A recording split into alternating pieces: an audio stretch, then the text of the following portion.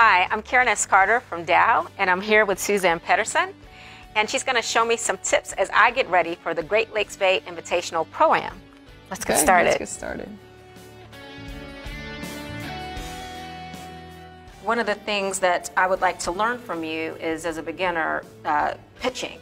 Yeah, I know that's very really important. So, what do you suggest? When it comes to short game, sometimes it's about learning to pick the right shot, and just as a general rule, to keep the ball lower to the ground as much as possible is always usually the easier exit. Okay. But to start with that, you want to make sure the ball contact is solid every single time. And for the most part in golf, you hit down on the golf ball. So a good little drill to kind of get chipping, get the contact and get the feel. You can kind of stand a little bit more on your left, put the right foot a little bit more behind like this, and you dress the ball and you hit a few shots like this. So you feel the weight is more on the left, the weight is more centered over the ball, and you kind of swing a few, yeah, there you go. So you feel the weight is very still and it doesn't shift. But not the, is it the, or?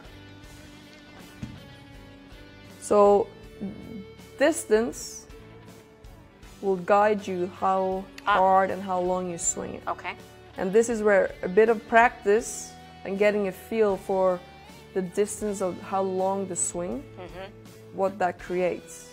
So if you swing, say, from here and you swing back to about knee height to knee height, then you get a feel for it. There you go. Perfect. And try hit one like that. So weight is very centered on the left, and you keep it there. There you go. And sometimes try and feel the left hand moves towards the target. There you go.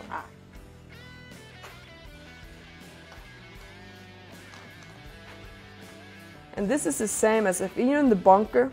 It's more to understand the actual action going on. Like in the bunker, you see so many people, they take the ball clean, they don't take the sand. But if what does that mean, take the ball clean? You hit the ball first. Okay. While in the bunkers, it's actually the sand that lifts the ball out. So you have to hit down to create the power in the sand to then get the ball out. Oh, those beautiful pictures with they're in the bunker and the sand's sand you see everywhere. The sand flowing. Yeah. That is like the perfect picture. But so yeah, sometimes it's good to understand that you have to create the angle of attack to get the ball to do what you want.